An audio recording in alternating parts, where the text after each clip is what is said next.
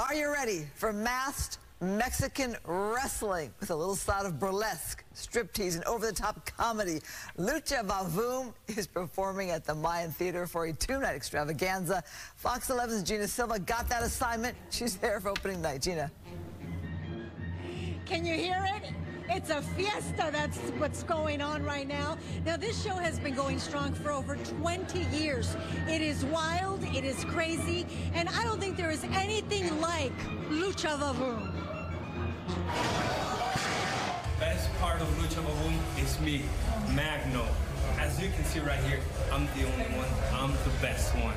From beefy world-class wrestlers. I'm here with Miedo Extremo, which means extreme fear. So why should we fear you? I break my rivals.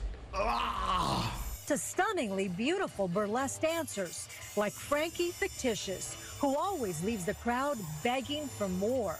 Usually it's shock, excitement, people not knowing what to do with themselves. There's comedy.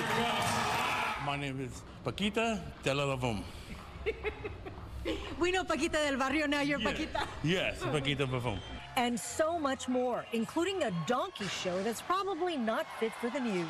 It's the wildest way of expressing complete, unique, true, extraordinary talents. If you missed it tonight, no worries. There is a second show tomorrow night here at the Mayan Theater in downtown Los Angeles. It starts at 8 p.m. and you have to be 21 or 21 and older, of course. And Alex, Christine, what do you guys think? Got you a couple of masks?